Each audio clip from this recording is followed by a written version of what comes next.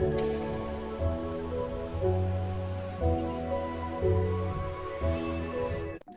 what is going on, guys? In this video today, we're going to be going over how to abuse aim assist on controller in Fortnite Season 5.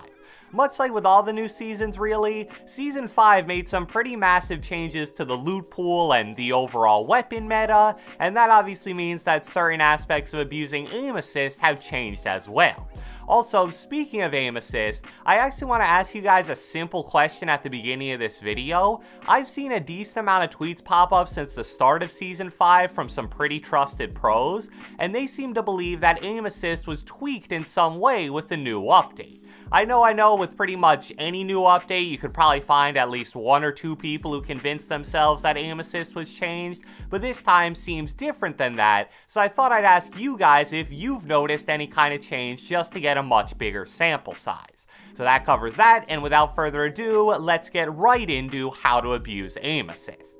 Alright, so let's start off with the ARs, and I expect this to be a bit of a shorter section because not too much has changed.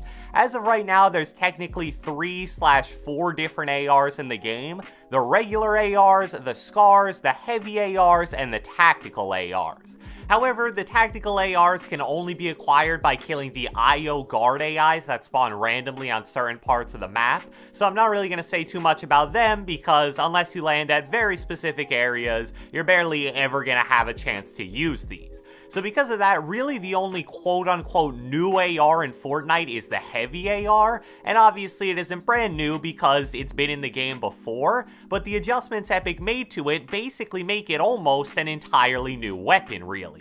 The old heavy AR did very high base damage per shot, close to 50 I believe with certain rarities, but to compensate for that it had a very low rate of fire and an absolute ton of bloom. The new version of the heavy follows that same general principle of strengths and weaknesses, but it now fires a decent amount faster, does a decent amount less base damage per shot, closer to around 35 to 40 now, and it also has slightly less bloom as well. So when it comes to abusing aim assist with this weapon, here's basically what I'd recommend. The combination of the weapon's rate of fire and bloom makes it so that at close/medium range, you definitely want to be full spraying it like you would with a regular AR. But then, once you get past anything around medium-ish range, you want a single-shot ADS tap fire like you may remember doing with the old heavy AR, and also, if possible, wait an extra half second before firing so you get first shot accuracy with each shot. Even though the bloom isn't as bad as it once was with this weapon, if you try to just regularly fully auto-fire at an enemy who's even somewhat far away, you're gonna need pretty much a miracle to hit anything more than one shot or so.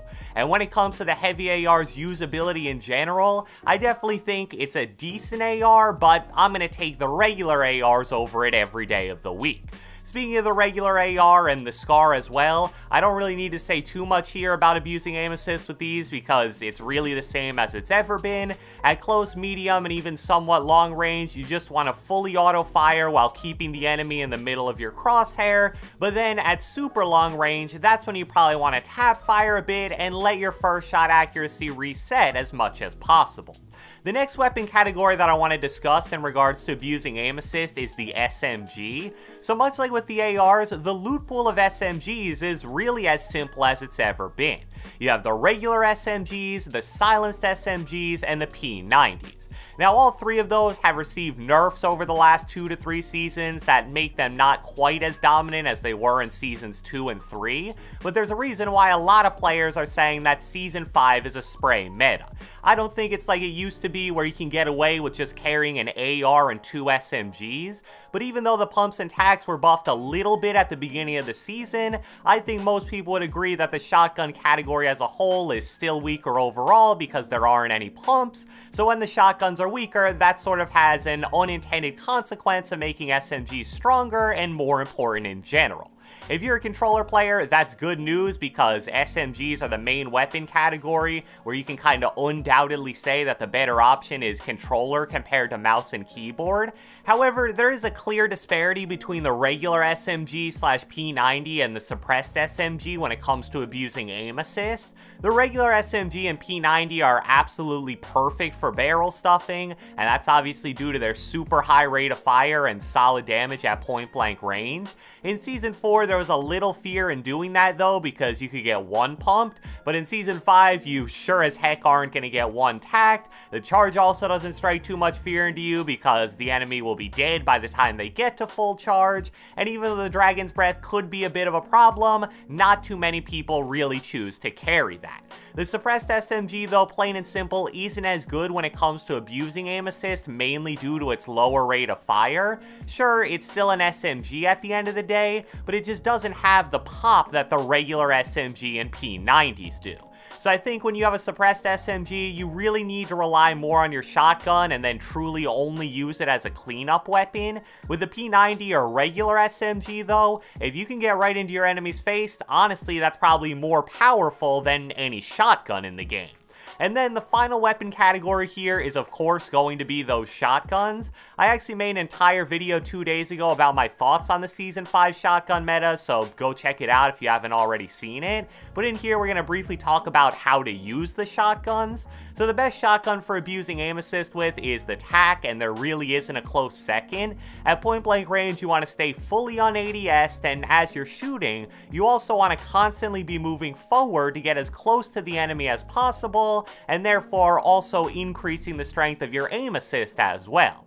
At anything outside of point blank range, you probably want a quick ADS ever so slightly before firing. This will decrease your crosshair size, therefore making you much more likely to deal higher damage, and also since it slows down your sensitivity just a tad bit, it also makes it slightly easier to hit shots, at least in my opinion.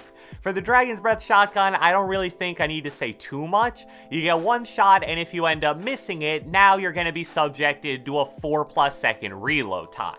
Therefore, you basically need to make sure that you're touching the enemy before you fire, and then as soon as you do, you better be ready to switch to your SMG and finish that guy off if you didn't one-shot him. And then finally for the charged shotgun, unfortunately this weapon is basically impossible to abuse aim assist with, because when you actually charge it up and hopefully reach full charge, it's been proven that for some reason you barely get any aim assist at all. No idea if this is intentional on Fortnite's part or if it's just a glitch, but that lack of aim assist once charged was discovered probably 4 to 5 months ago, and it's still exactly the same today. And that's a big reason why a lot of controller players still prefer the TAC, even though they also think that the charge is statistically a little better. So I hope you guys enjoyed this video, and if you watched the entire thing, be sure to let me know with a comment down in the comment section below. Just like I asked you guys earlier, have you noticed any kind of change in aim assist since the beginning of Season 5? Be sure to leave a like, leave a comment, subscribe, turn on post notifications, do whatever the heck you want, and I will catch you guys next time.